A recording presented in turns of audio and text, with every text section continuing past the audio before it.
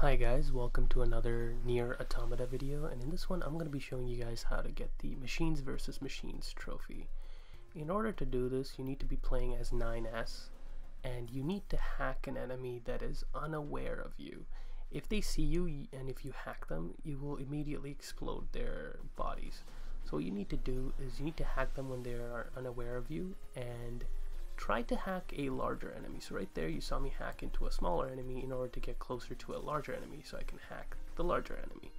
And once you do hack them, go and kill as many enemies as you can while being remote controlled. Once you kill 50 enemies, you should be able to earn the trophy.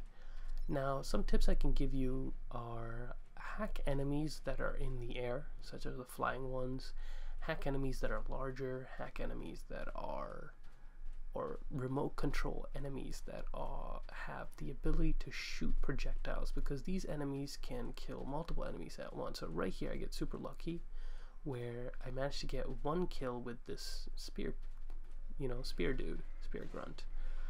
The tracking is kind of weird. I wish there was an aiming system, but right here I get lucky because I saw an enemy that is able to shoot multiple projectiles in a circular radius, so I hacked this enemy.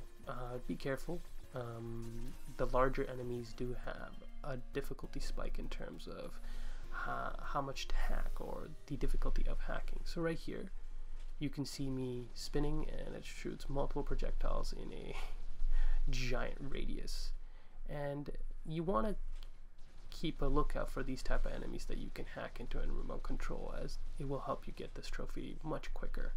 But once you get your 50th kill, you should unlock the trophy.